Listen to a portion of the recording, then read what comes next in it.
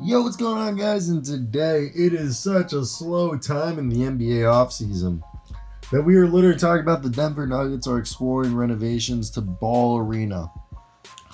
Kroenke Sports Entertainment, according to Bennett Durando of the Denver Post, is exploring renovations to Ball Arena, home of the Denver Nuggets and Colorado Avalanche since 1999. Kroenke Sports and Entertainment has conducted or is in the current process of conducting market due diligence to evaluate opportunities to enhance the fan experience, according to news released by the company. For the latest marketing evaluations regarding Ball Arena, Stan Kroenke has hired a third-party advisory firm for a planning process that has already included tours of recently renovated NBA and NHL arenas. Now, with that being said, my girlfriend's from Colorado, so I asked her what did she think of the news that Ball Arena would potentially be renovated. What were her initial thoughts? Was she upset? Was she there? I'll share them on the screen right now. And this is what my lovely girlfriend had to say about the renovations. I think it's a good arena. I don't know why they would want to renovate, or when they would do it, because of what goes on there year round. I have no issues with it. I thought it was good. I don't know what they would be renovating. Like, seats are good, outside is good, decorations are fun, concessions good all around the arena. Like, yeah, prob's outdated, but aren't all arenas. She's so cute. My girlfriend's so cute. If you guys didn't know, I've been dating her for 4 years, so she just makes me laugh when we talk sports.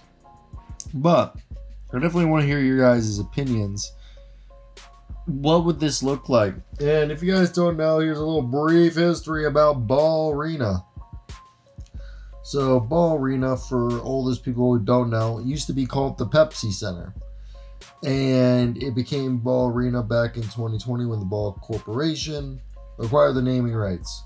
Now, it is a multi-purpose indoor arena located in downtown Denver, Colorado, situated on Spear Boulevard in a main thoroughfare of downtown Denver. Now, it is served by two exits near downtown, and it's a cool looking arena. It's not the ugliest. I do have to say, though, the arena was built in between 97 and opened in 99, so it is 23 years old. They probably just want to do a facelift, let's be honest, and I don't blame them. But they've got three tenants in the Colorado Mammoth, Denver Nuggets, and the Avalanche, who will stay. That's not a doubt about that. But I think it's definitely a company that